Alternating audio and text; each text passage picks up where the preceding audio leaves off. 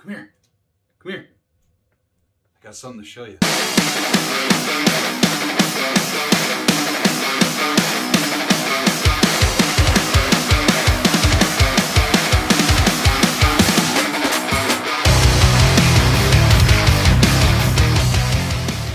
Hey everybody, this is Nicholas Rogers with Big Timber Lodge, and I have something top secret to show you. Clear this out. So, in this case, an AR15 with quantum lock technology from Blackout Defense. What is Blackout Defense? Well, they're a DoD contracting engineer firm out of, I believe, Arizona.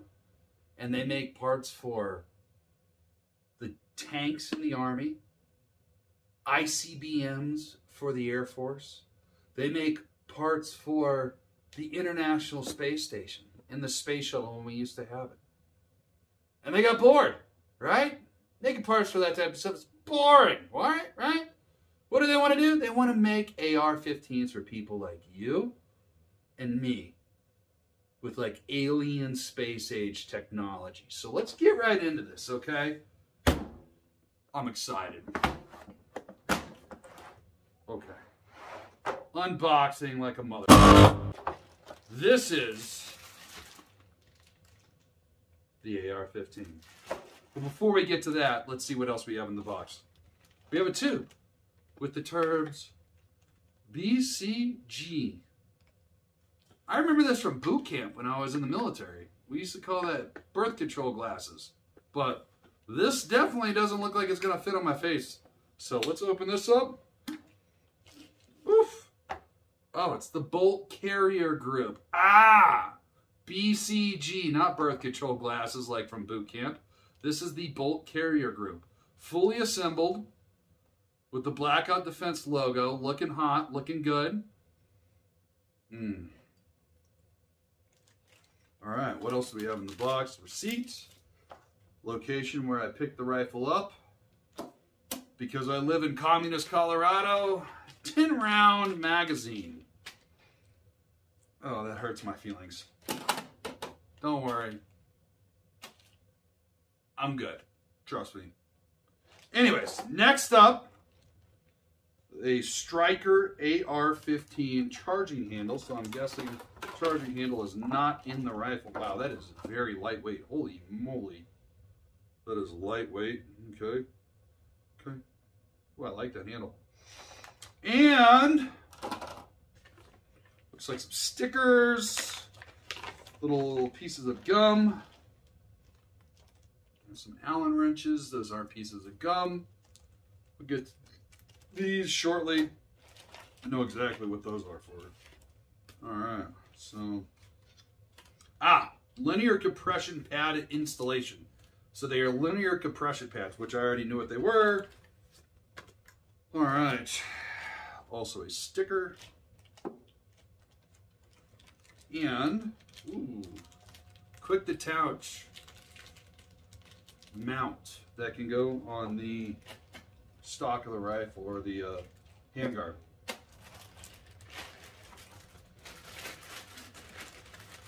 And now what you've all been waiting for. Space age, alien technology, Blackout Defense, AR-15. Woo! That is pretty. Oh, man. So this is special, right? This is a special AR-15. Not only is it made out of like material that they found on the moon with Neil Armstrong. That's what this is. It's like moon rock material. It's like fully heat resistant, ultra lightweight. Still doesn't have any gravity because it came from the moon, right? So it's like really lightweight. And then it has the quantum dual taper lock technology inside where the barrel meets the receiver. Can't really see it right now. I'll post some pictures. Not only does it have that technology, but it's a 13.9-inch barrel, which is amazing. because I didn't have to get a tax stamp for this. Well, how does that happen? Why didn't I have to get a tax stamp for a 13.9-inch barrel, which is the exact same question that my gun store owner, Tammy, asked me today when she saw this. And I said, that's because it has a dead air chemo hybrid, meaning it's a muzzle brake / flash hider, chemo adapter, pinned and welded onto the end of the 13.9-inch barrel, making it 16 inches. So this technically is not considered a SBR, even though it has a normal buttstock on the end of the rifle. That feels like a Magpul. Oh, it definitely is a Magpul. Ooh, that's a nice looking buttstock. Nice Magpul grip for the pistol grip. 13.9-inch barrel, a dead air silencer, chemo mount hybrid, pinned and welded on the tip of the barrel. Interesting fun fact about this, though, because it's space-age technology. You'll notice there is no forward assist button on the side here that you can push forward with. I know some of you hardcore Vietnam vets, Desert Storm vets, people that I served with in like the Iraqi war, Afghani war, that typically had M4s or M16s. You're going to look at this and be like, you need that forward assist. My question to you is why? How many times, and this is a legitimate question, how many times in your military career did you ever actually hit the forward assist button versus pulling the charging handle back, checking for a clear, and then releasing? So that's my assumption as to why there's no forward assist button, because it just alleviates extra baggage on an AR platform that doesn't need to be there. Now, another fun feature of this rifle is the safety selector switch, which is ambidextrous. You'll notice it's on my right side as well on my left side. On the left side, because I am right-handed, and that's what I told them that I am when they made this rifle, the safety selector switch is longer on the left side versus on the right side. So if I would like to use the safety selector switch on the right side, I still can, but it's going to be more with the index finger, and it's going to be a direct push down versus the finger laying across it, which is what I get more on this left side with my thumb. Another fun feature that they did, because this is a semi-automatic AR-15, not one of those fully auto M16, M4 clones, it has a 45-degree throw lever built into it. So instead of having to go 90 degrees from safety up to semi-auto, it's only 45 degrees, which is nice. It's a lot shorter of a throw. My finger doesn't have to get into as awkward of a position as I move the thumb up and down. It's like this versus straight up and all the way down to here. Straight up, all the way down here, not anymore. Now, it's just click and down, and click and down. A lot faster, easier on the finger, less movement with the hand to manipulate my hand into the position that I can work that safety lever. All right, so let's get into the internals of this rifle. I'm very excited to put the bolt carrier group, not the birth control glasses, into this rifle, as well as the charging handle. So first time opening this up, there's just your standard takedown pins. I'm going to push on this with my finger. That's nice. I have an AR-15 that I might break out later to show you that takes almost a tool to push that takedown button out. So I pull that button out and this opens up very, very, very easily. Wow, that is nice, nice, nice. That is very clean on the inside. Whatever this coating, it's almost like a Cerakote, but it's Moonrock. It's Moonrock is what it is.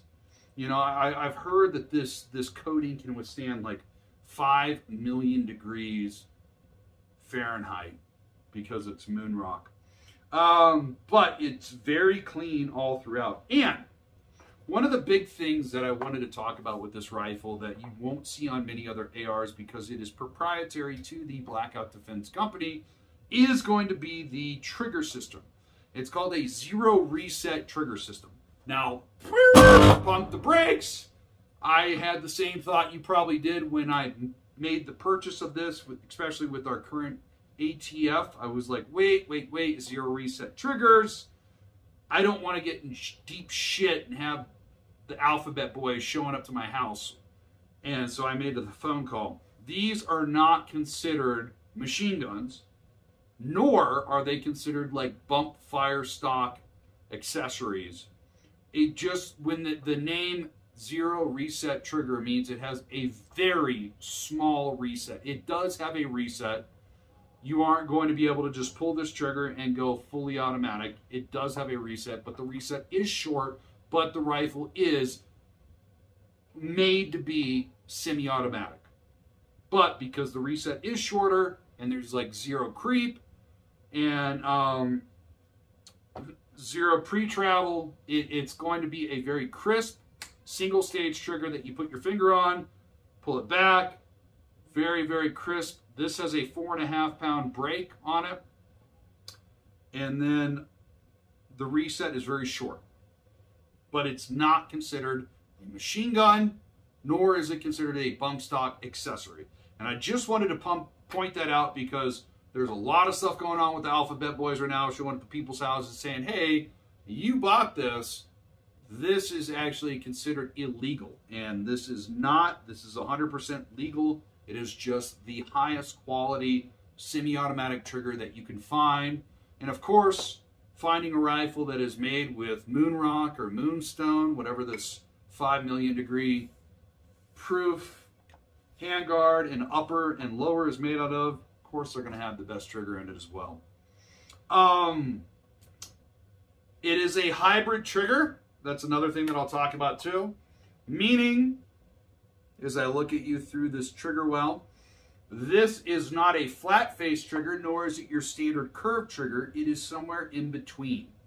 And it is supposed to give you a phenomenal experience as far as getting finger onto trigger and not having to be in a dedicated sweet spot, but also allowing you to have a very comfortable experience firing this rifle in rapid succession. And accurately. That's the big thing, accurately. So, inside of here, it looks extremely clean. They have a standard, not really excited about this. I talked to them, and I will say this. They have a standard buffer tube spring, right? Capture spring. And with as high quality of this rifle is, I would like to see them pair with JP Enterprise to incorporate JP's, alien technology, silent capture spring or buffer spring, just because I haven't shot this yet, so I don't know how loud this is going to be, but I know when I was in the military with a standard issue capture spring, I hate that doing, doing, doing, doing, doing, doing noise in my ear as I'm firing rapid succession. And in my other ARs, I actually have put the JP Enterprise silent capture spring or buffer tube spring into my rifle, and I will be doing that with this rifle as well. So, while I have this open, let's talk about the linear compression pad that will be going up here in the front of the lower part of the receiver, or the lower receiver down here. And what that does is that when the rifle is closed and your takedown or takedown button is pushed through, right? And the rifle can't open and you can fully charge and work the bolt in the action. There's typically, in most ARs, some wiggle room between the upper and lower receiver. I will say with this rifle right now, I have not installed the linear compression pad, which is what I'm about to explain and why they have that on this. This upper and lower receiver tolerance is amazing. There's maybe a fraction of a millimeter of wiggle between the upper and lower. And it says on their website, And the owners told me, you do not need to have this linear compression pad in order to operate this rifle successfully. And so this is just kind of an added feature that they threw into this rifle. And what it does, let me push that little takedown pin out. I'm going to just put this in really quickly. Open up this bag. Take out what looks like a piece of gum. Yellow gum. Oof. And then inside here, where the front takedown button and hinges, there's a little slot. All you do is just push this little piece of gum into that slot, like so. And when I close this, it's going to create resistance or pressure against the upper receiver versus the lower receiver. And then push my pin through, and now there is zero wiggle. Zero wiggle between the upper and lower receiver. Space age technology, right? So I guess one of the reasons why they couldn't actually, mill it down that far is because cutting moonstone or whatever this stuff is made out of is very difficult to get that to that precision. So by adding this little linear compression pad where this hinge is, eliminates any sort of wiggle. I mean, there's zero wiggle. The tolerance on that now is beyond human recognizable differences. So now it does make it, as I'm noticing, more difficult to retrieve this takedown pin. It doesn't feel horribly hard, but I'm going to take one of these Allen keys and push it out. Press the top to the bottom. Comes out actually a lot easier. Squeeze, pull, open this up. Now we can put in our bolt carrier group as well as our charging handle. Standard bolt carrier group assembly. Now this is heavy duty bolt carrier group. This is meant for if you have the license. You can swap out this trigger to a fully automatic sear and everything. This bolt carrier group is meant for full auto. It's rated full auto. And it can withstand a lot of pressure. This rifle isn't chambered in your normal 223 or your 5.56. It's your 223 Wildy or Wild, W-Y-L-D, depending on how you want to say it. And it can take both your standard 223 or your 5.56. Let's go ahead and put this charging assembly into the rifle. Feels good in the hand. Tight tolerances. Holy moly, is that tight. Let's feel this. See if that just goes in nicely. Come on, pull out. All right. Ooh. Woo! Ooh, that looks good. Pop that open. All right. So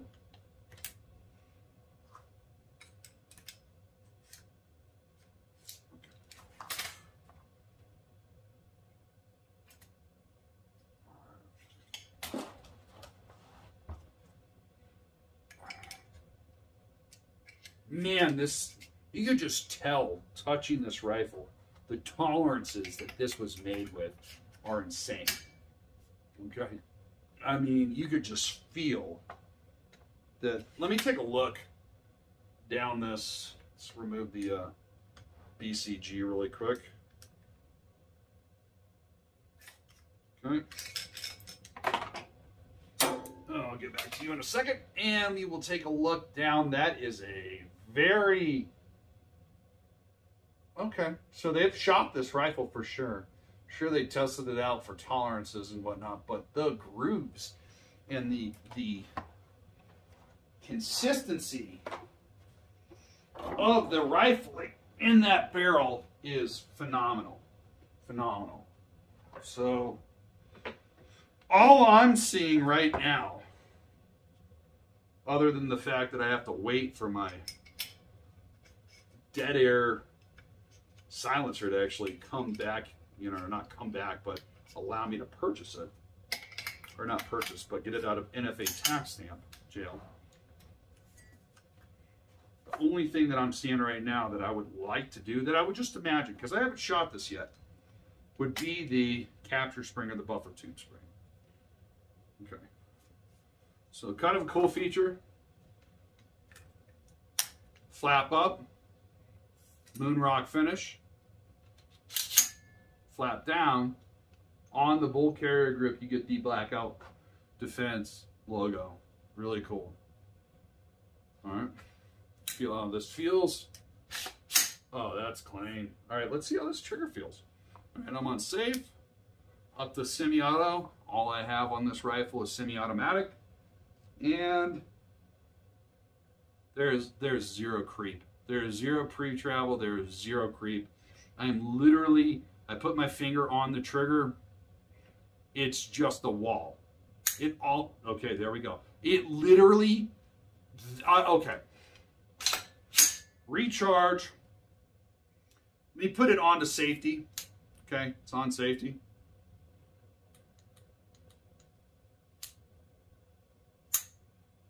There's actual creep in the safety location. There is no creep or pre-travel in the semi-automatic let's fire this firearm location. That's crazy. So recharge, put back into safe, and you can even hear it. I'm on safe, right? And there's a little bit of like pre-travel creep, but it doesn't break, right? Because we're in safe, okay? But when I switch it to fire or semi-auto, there is zero pre-travel, zero creep. It just breaks. And let me see, let me keep my finger on the trigger. Reset. And for, it's about, I would say, 0.5 millimeter of reset. That is it. That's crazy. So it's called a zero reset trigger, but it's not really. Right? Because if it was legitimately a zero reset trigger, it would be fully automatic. And it would have cost me a lot more money for this, and it would have taken a lot longer than 60 days to get this from the manufacturer. It does have a reset, zero creep, zero pre-travel, but if I have my finger down on the trigger, reset the charging handle, and let it ever so gently, it's about one. If I'm probably going to measure from the end of the trigger, meaning down here, from the reset point to where it goes back, I would say that is probably about 1 to 1.25 millimeter of reset, which is extremely short. But it is definitely there. This is a fully functional semi-automatic trigger with an insane feature of having zero creep, zero pre-travel. Literally, if I don't have my finger on the trigger, I recharge the firearm, put my finger on the trigger. There is zero creep, zero pre-travel. It just is a wall. It feels like it's almost on safety. Pull the trigger and click. It engages. And then after that, reset. About 1 millimeter to 1.25 millimeters of reset. And then it's just straight back down. Feels like you are there. That's amazing. I have never felt a factory trigger like that before. That's going to be interesting to get used to. That's really interesting. All right, so let's see how this just feels on my shoulder. Let's see if I take it all the way out. Typically, I bring it back in a click. There we go. All right, so this is bare stock, naked firearm. I'm going to be quickly shouldering. Feels good, good, easy, cheap weld. The stock, standard Magpul stock, right? Feels good in the shoulder. There's good rubber on the back. It's not sliding up and down on my shirt. It stays. Once I have it pulled back and I lift up, it's not sliding up or down. That's comfortable to know.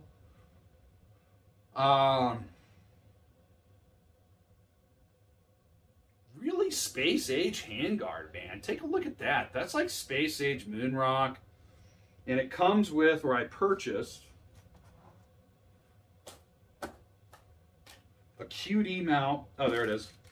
That attaches onto the handguard wherever I want it to be. But it actually has built-in QD mounts right here on the closest bracket. Right? It actually has QD mounts right there. So if, let's say, on the left side closest to my body, I just wanted to plug in, I could just plug in right here. Or I could put another QD mount right there. And then also on the rear, this is kind of a cool feature. Underneath, they have a QD mount built in right behind the receiver on the lower end. Right where the nut is, castle nut, goes right below it is going to be a QD mount. So you could have a very versatile, fast-paced rifle that is only attached at the closest lug or slot on your handguard, as well as a QD mount back here right behind your castle nut on the receiver. So very easy to pivot. This could literally just be hanging off your chest. Easy to move up, manipulate, right? It's going to be very easy. And it has good balance. The rifle, and I'm not just, okay, so let's see if I can balance it without it getting all weird. The rifle has really good balance. Natural. Okay? Once I put a full magazine into this, it will bring the back end down just slightly, but because it's close to the balance point, it's not going to be like this. It's not going to be pulling that up. Now, after I put a suppressor on the end of the rifle, it's going to be a little bit front end heavy, but there's things that you can do to combat that, right? There's things you can do. Plus also, once I put optics based off this upper receiver, and that's what I have, this Night Force LVPO right here, 1:8 by 24 f1. That's going to give it more balance. And I feel like after this rifle has a full mag, scope, and a suppressor on here, the balance on this is probably going to be perfect, which is what I would expect from a DoD engineering company that puts parts on the International Space Station, ICBMs, and also tanks for the U.S. Army. I would expect nothing else. And I would talk about this quad taper lock that's inside of here, but realistically, there's already plenty of videos out there about why this design is better than the standard AR15 design that's been out, the mil-spec design, for so long, and how this design right here will allow you to get a full breakdown of the rifle without having much of a point of impact shift when you reassemble it, because the barrel is going to come back to the exact location that it was at before you broke the rifle down.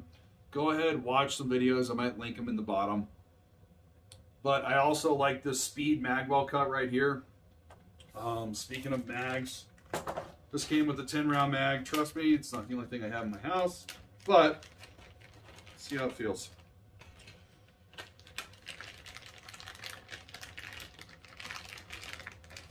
Only good thing about these like little short mags is that they're great for like when you're at the range and you're just trying to get things sighted in. All right, easy enough. It comes out real easy. Push the button down, good ejection. Goes in, comes out. Okay. All right, this is a PMag 10 rounder, and I'm not even using gravity. That's just ejecting it. This is engineered so well. I cannot wait to take this to the range. Most advanced AR-15 ever made. In my hands. Ultra lightweight. This thing's like roughly 6 pounds, I believe. Just in this configuration.